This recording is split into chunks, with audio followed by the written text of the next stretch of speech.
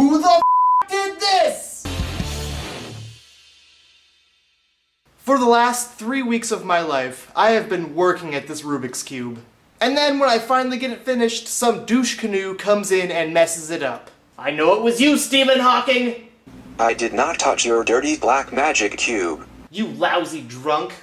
So now I'm gonna show you guys the technique that I've developed to solve a Rubik's Cube in 3 easy steps in less than 30 seconds. Are you going to use any kind of particle theory or algorithms, maybe some science? No, it has nothing to do with that! Goddamn scientist thinks he knows everything about solving a Rubik's Cube.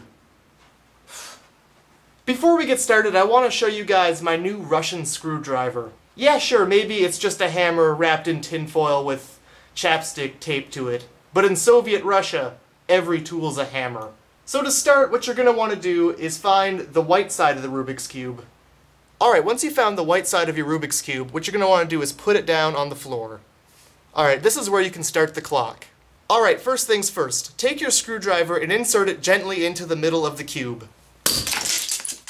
Once you have all your pieces gathered up into a small pile, you can begin reconstructing your cube, kind of like so. When rebuilding your Rubik's Cube, you may need to use a little bit of Scotch tape.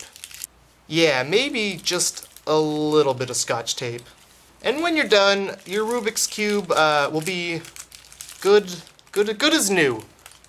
And there you have it. You just solved the Rubik's Cube in under 30 seconds. Now if you'll excuse me, I gotta go call the Guinness Book of World Records, because I think we have a record breaker. Roll the Rubik's Cube facts!